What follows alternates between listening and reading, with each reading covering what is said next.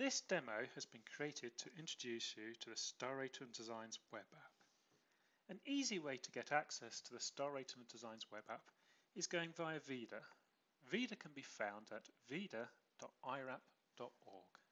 The screen for the Star Rating Designs web app has a navigation bar at the top where you'll find items like your user account details and the language that you're using. Underneath this is the toolbar. This has all the common features that you'll need whilst editing a dataset. The first step in any dataset is actually to define some road geometry. Road geometry can be defined within the tool in a number of different ways.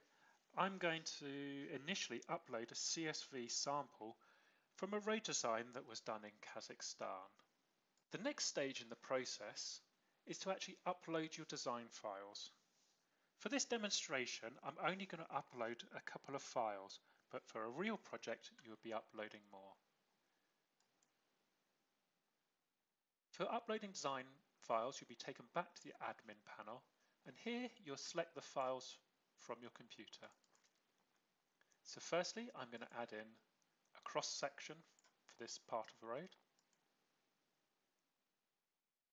And secondly, I'm going to put in an intersection for an example. The way we combine road geometry and design files is using layouts.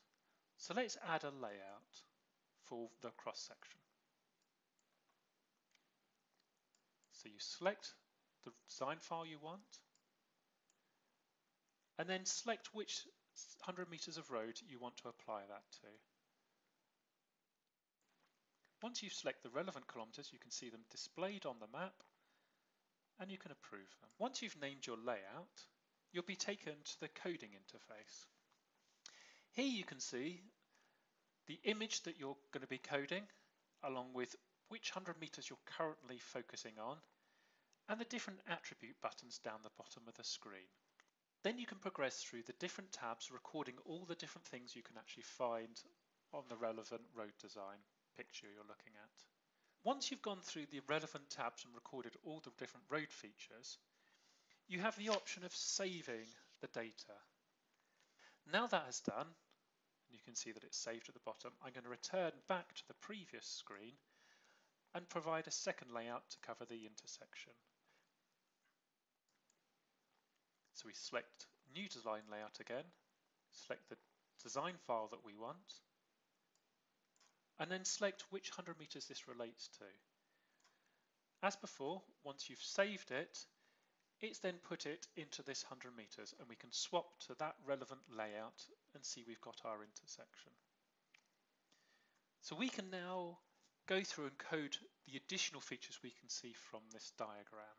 Notice that the previously recorded features are already selected for us. So what we're doing is we're refining those with the extra pieces of information we can see on this diagram. This tab can now be saved to this exact 100 meters.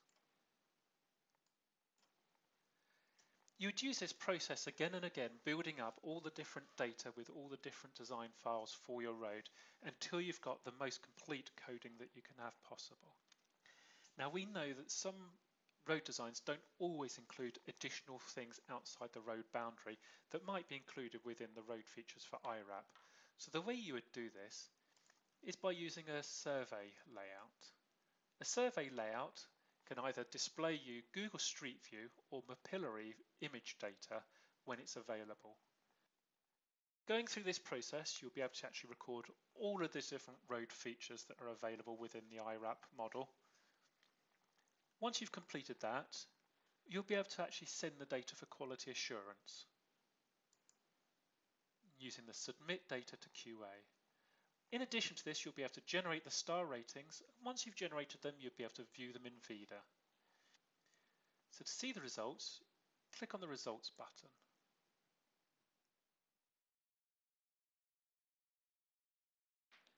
So here you can see the entire section of road that was upgraded as part of this road design project.